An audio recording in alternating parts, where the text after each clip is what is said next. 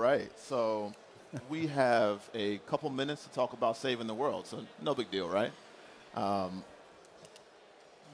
I wanted to kick this thing off by asking everyone sort of one burning question that I have as a journalist talking about climate and tech. And let's start with you, John. You are at a B corporation, right? And these are entities that are designed, in a sense, to meet these huge social, environmental challenges. Yeah.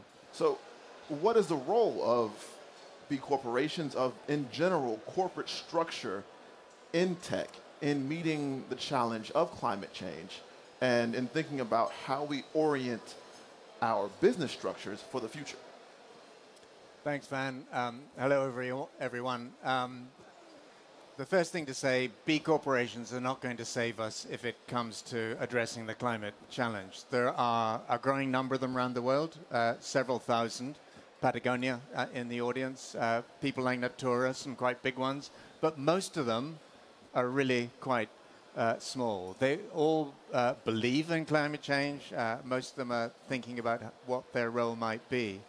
But I think we've got to switch on the much bigger companies if we're going to really shift the needle here, including the big oil companies. And one of the things I'm increasingly thinking about is how do we bribe the oil companies to do the right thing. I mean, if you go back into the deep history of, for example, slavery in the United Kingdom, we spent in the 1830s 23 million pounds in 1 year to bribe the slave owners to give up their property rights to slaves.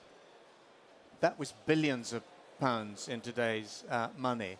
That's not unique. If you look at the farming community in Europe, the set-aside policy is very much about bribing, to use a rather powerful word, farmers to sort of protect wildlife. And we're doing the same now in cities to sort of help promote electric vehicles and so on. So by all means, let's talk about the B corporations, but at the same time, let's remember that the really big battalions are the multinational corporations, and we really cannot exclude them from the debate. Okay, so Kathleen, you know, what John's talking about here are policies, are moving the arms and levers of governance towards making companies accountable and thinking about incentives and disincentives. So what policy levers are you dealing with now that people have at their means today to fight climate change? Well, it's a good question. That very broad answer, but I'll try to limit me to some very important parts of that. First of all, I do believe technology has a role to play, but you can use the technology, as we all know, for the good or for the bad, and it doesn't stand at itself to do the right thing. And in that sense, you always need policies. You always need a legal framework. And especially in Europe, if you look to the industry today, which needs to go into a big transformation, we can do that. We have the skilled people to do that, and we have normally the sense of urgency at the European level to put the right legal framework in place. Having said that, the last couple of years I've seen some reluctance to go really ahead on that, and sometimes I even see in the corporate world more advancement, and we at the policy level are a little bit lagging behind.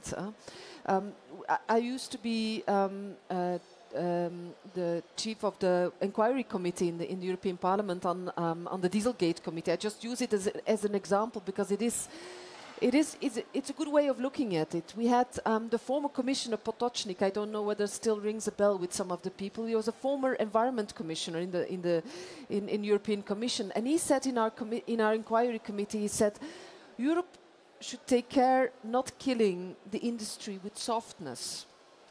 And and I absolutely completely agree with him, is that sometimes we are too soft for the industry in putting the legal framework straight and the ambitious straight.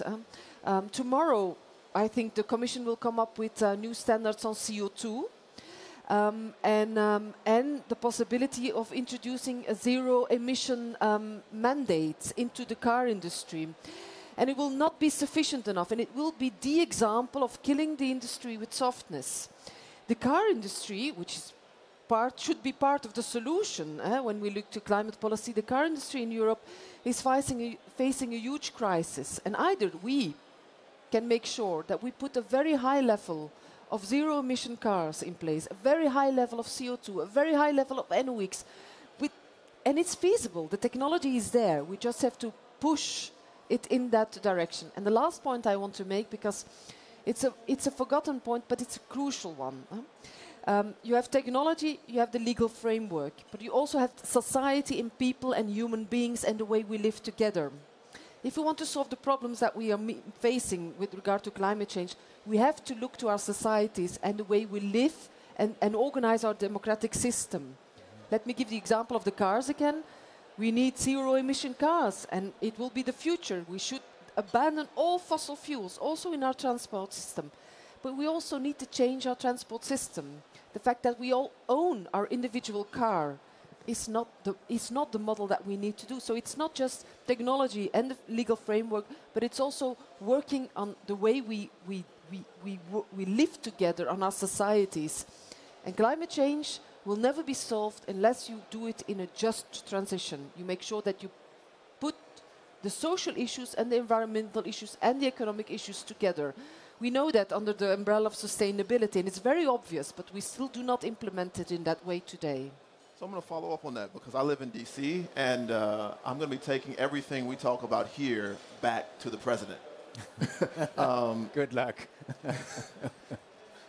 So when you're talking about creating these legal frameworks, how exactly are people doing that at a practical level, thinking about novel technologies, about things that close the carbon cycle, about maybe locating car factories that create zero-emission cars? I know maybe I'm thinking about it from a very American framework, but usually Americans just give people tax money, tax breaks to come build their companies. Yeah. What's the model? Oh, but you have a very good model in the States. In California, you have the zero emissions mandate in California. Right. And it works. You just have to oblige the companies to say, if you want to put a car on the market, let me give you an example. If you say to Volkswagen, who has been cheating on us for all this time, so it's time to pay back. If you would say, if you want to put cars on the market, the European market, you can do so. Then this is the level of NOx, then this is the level of CO2 that you have to meet up. And then, for instance, now 20% of your new car should be zero emission. And if you cannot put a flea that compiles all these together, you're not allowed to put any cars on the market. You can do that. In California, you do that, and it works. Okay, so Hicham, this is a panel about technology with nobody, to my knowledge, from Silicon Valley on the panel, which is great. With you having a company based in New York, and you're thinking about this from a New Yorker perspective maybe, how do we orient the conversation of the relationship between technology, people, and the environment in a way that sort of gets away from focusing solely on Silicon Valley and maybe like Tesla? Yep. So, I run a data technology company. It's based in New York, and I think one of the things that kind of culturally different about what we do is we're in the, all of our clients, all of our stakeholders are in the backyard, right? Be it folks in DC, regulators who come into the city, being corporate giants who are based out of there. And I think one of the bigger divides when it comes to climate change is that we as she was mentioning, we have the tools, we have the legal frameworks, right? We have the technology to make it happen. But I do second this thought that very few people are together in the same room, right? That's kind of why I'm here. That's kind of why a place like the Forum is very exciting, is you get to see these different points of view interact. And I'll give you an example, right? So we do a lot of work in the pharmaceutical adverse events management. You take a drug, you get sick, you're going to call your doctor, doctor's going to call the drug company is going to investigate, and it'll take them a couple hundred days to figure out what was wrong, usually on average. But the reality is that the impact on climate change, how to fix it, it's very incremental. And what you need to be doing is working through a supply chain of medical professionals all the way back to the factories where these drugs were produced overseas, and be able to reroute a boat in real time, right? That technology exists, but we're very far from that future, and the coordinative power that we have is very weak, still political, and I think it's more about creating incentive structures and interfaces for people to speak together more programmatically. Exchange data more openly, understand that we're all part of one big supply chain. I think that's really how tech kind of can have an answer for climate change, is really being this protocol through which people are actually informed as to what's the optimal way to use and not waste energy. And you see that in the car example as well, right? Right, and we often think about tech and the private sector as a bit of a monolith when we talk about things like this.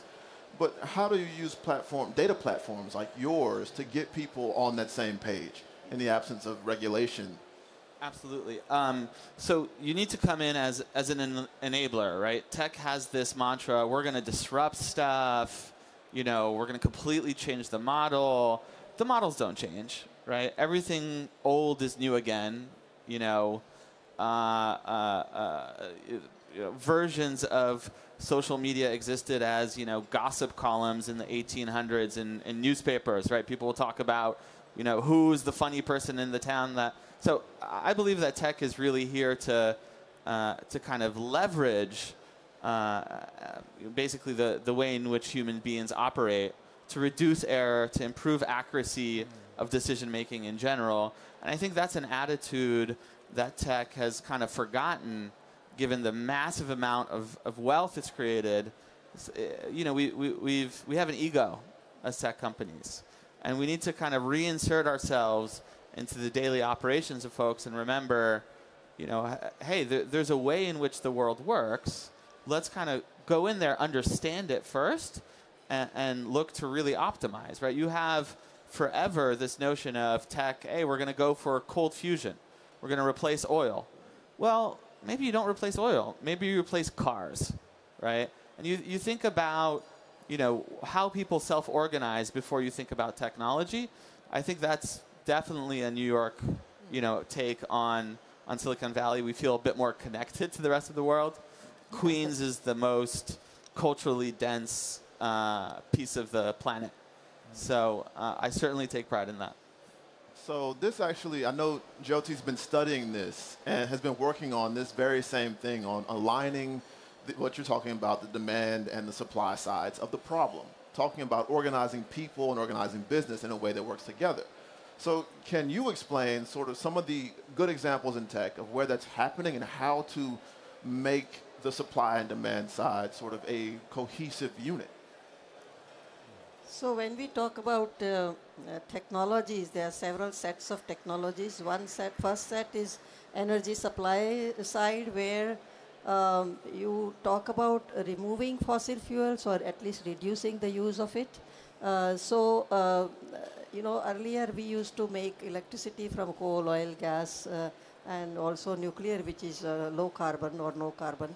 And so, but now we have renewable whole portfolio of new technologies ranging from solar, wind, biomass, and hydro has been around for a very long time. So in this case, user does not know except some of the renewable technologies, what is driving, how its grid is, what is supplied by the grid. So in some sense, user is indifferent. But in the demand side, user has to adjust, and that could be ranging. Again, we normally take sector by sector: power sector, transport sector, building, and agriculture. Power sector, you have LED bulbs and that sort of. So energy efficiency plays a very big role in the demand side. We have also electric vehicles. where also people have to change their ways of how they used to drive, and then it's a different ball game. Some technologies are very easy to shift to, but some will require some adjustments. Especially in buildings, sometimes we have good air conditioning systems or heating systems, and that sometimes increases comfort also. So these are the two sets, but there's a third set which is also removing carbon from, so these are all geoengineering and that, but they have not yet made that much progress on a large scale, though some people have succeeded to go somewhere. But more than that, we should also think of the entire mobile internet computer interface, which also reduces need for transport. People, whatever they used to do, people used to go very far away places to buy railway tickets or whatever. They used to go government offices. Now all that is gone, so it gives people a lot of time. So together they provide an ecosystem which is very beneficial should be beneficial for users. But and some things would not have worked if both have not progressed. For example, solar energy in India was not making very much headway till photovoltaics price dropped and LED bulbs came along. Because then you needed less panel area, because LED bulbs were very efficient. And despite being backwards, sometimes I find there are more LED bulbs than sometimes in the developed countries in India, because now we have almost made it a mandatory thing. But this is the time to also talk about equity.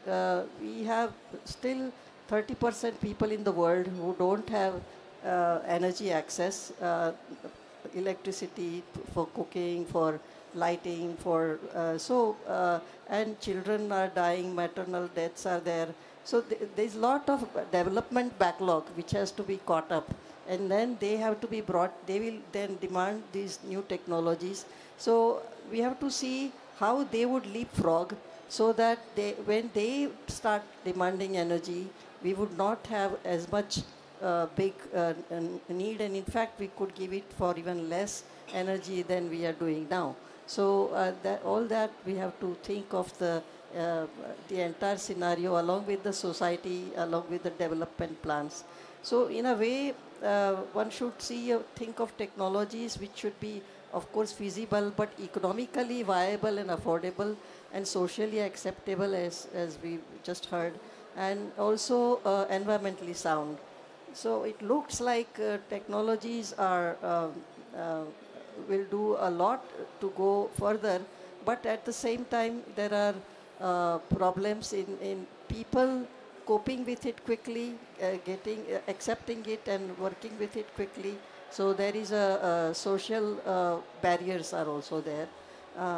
But having said all these barriers and other problems, technology is the only hope. So you talked about places that are not yet, they don't have mature grids yet, right? What about places that are in the process of industrializing or have recently industrialized, say maybe just got a coal plant and they just invested lots of money and time into these new grids? How do you convince places like those to, say, embrace clean and green tech now when they just got these new grids? Yeah, that is a problem of course for also investors, and many people invested a lot in coal because renewable energy was not quite ready, and suddenly within 2-3 years prices started dropping.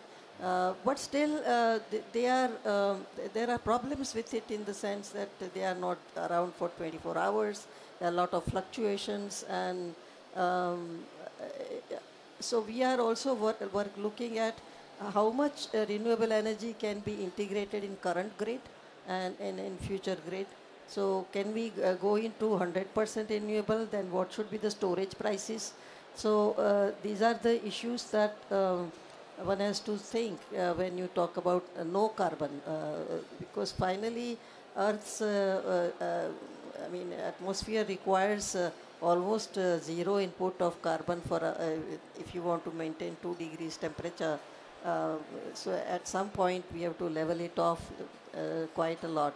And many people, developing countries are in the rising stage. So they have not yet used their carbon space, but when they are ready to use it, it's gone, more or less. So I wanted to ask this to both John and Kathleen. This hasn't been the best of weeks or months for the industry in terms of public perception of it. I think you have a rising public scrutiny of tech in a way that hasn't been seen before. How do you deal with that rising scrutiny, skepticism, when there are leaders in the field who say they have the answer to these big societal problems? How do you bridge the gap there? A couple of things. Firstly, to your question to Jyoti, I think one of the things we're going to see, and it's a brutal truth, is climate change, as it accelerates, is going to shut down the coal-fired power stations. So stranded assets is not just an issue in the global north. We're going to see it right around the world. To the question around where we're headed and where the tech industry is headed, it's interesting. About 2 or 3 years ago, I started going to see people like Singularity University, X Prize Foundation, Google X. Your colleague on the Atlantic just did a brilliant piece on Google X, Derek Thompson, very highly recommended. And one of the things I asked these people had they heard of Thomas Midgley Jr., and routinely the answer was no. And the reason why I asked the question, in the 20s and 30s, Tom Midgley worked firstly for General Motors and then DuPont. He had 100 patents to his name, absolutely brilliant man. And I tell 3 very brief stories about Tom Midgley. The first innovation that he's remembered for is leaded gasoline, which really damaged young people's nervous systems and learning ability.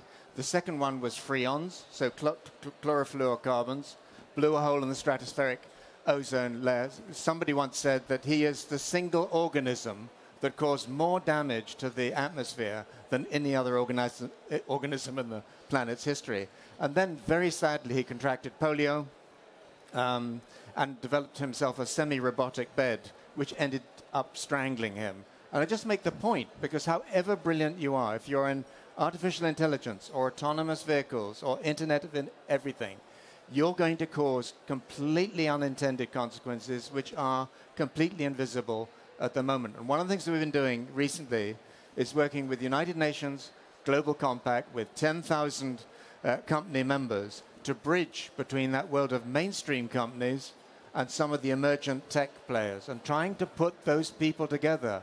And when we first started to do it last year, a couple of corporate people came up to me afterwards. We had somebody from Singularity University on the stage and said, why have you got someone from a weird organization like that on the stage? My answer, you'd have said exactly the same thing about Greenpeace 30 years ago. You'd have said the same thing about Muhammad Yunus and social innovators and social entrepreneurs 15 years ago. Get used to it. You're going to have to get involved in this very different agenda.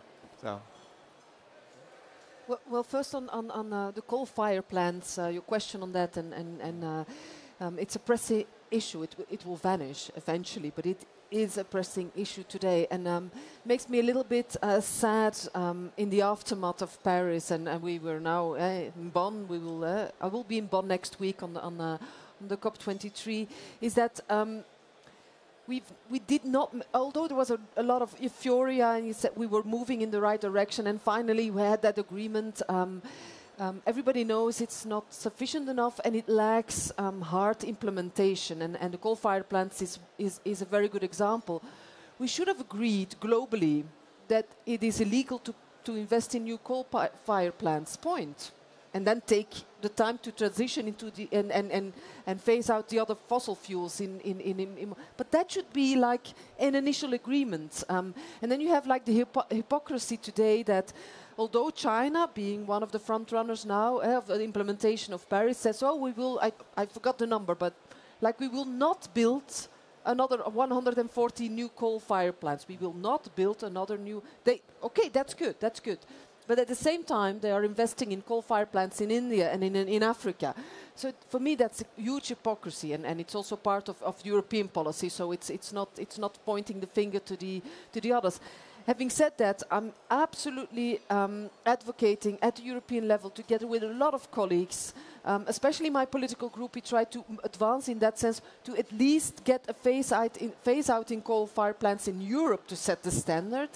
And that means with a huge effect in Germany, but also, of course, in the eastern part of Europe, that will create a lot of challenges. But we can do that. We can show the world that we can do that. And again, I come to my first point that I said, you need to do that in a just transitional way, of course. It's one of the mistakes that Hillary Clinton made by pointing out, yes, we need to transform, and that's good, transition.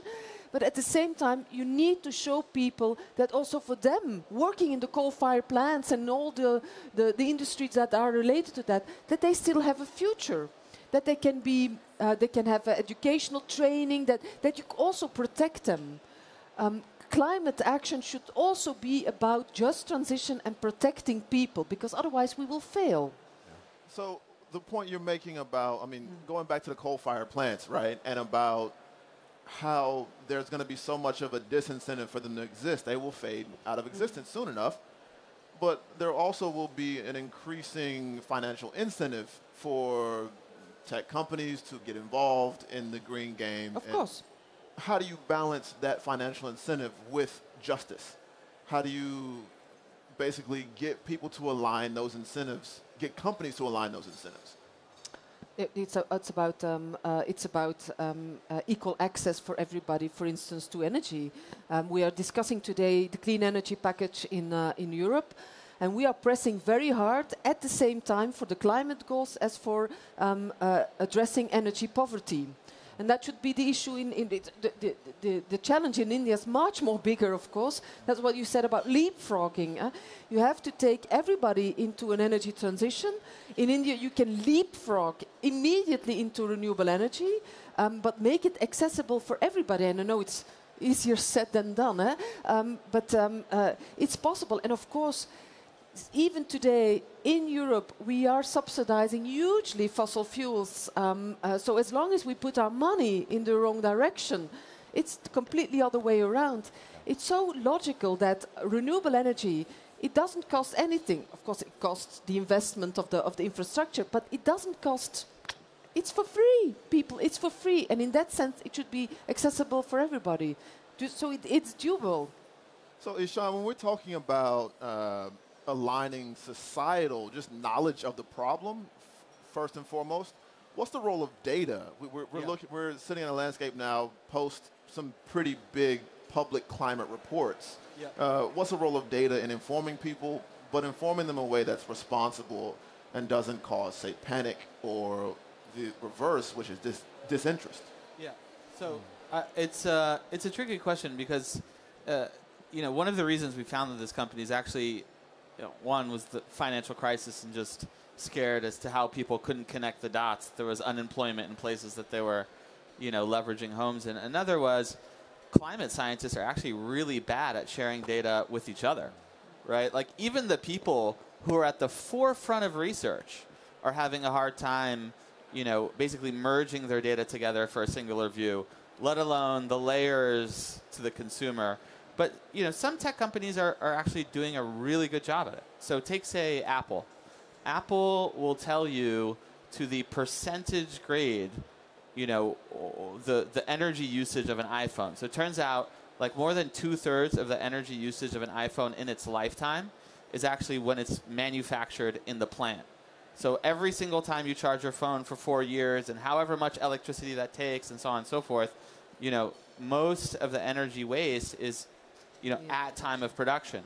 So if you're going to spend any money investing in, climate and energy efficiency, you want to allocate that money. Because we all know it's not just about saying you should do this. More so, it's the operational concern of how, right? We human beings are great at saying we should do this.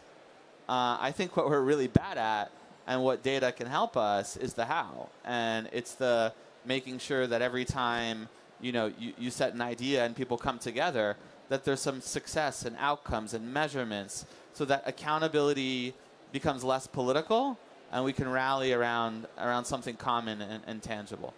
So you can put more of the onus less on politicians and politics and things people don't like and place it more in their own lives and their own hands. Okay. Yeah, absolutely. Yeah. Well, I think that's all the time we have. Great. Yeah. This was great. Thank you so much. Yeah. Did we just walk off? Well done.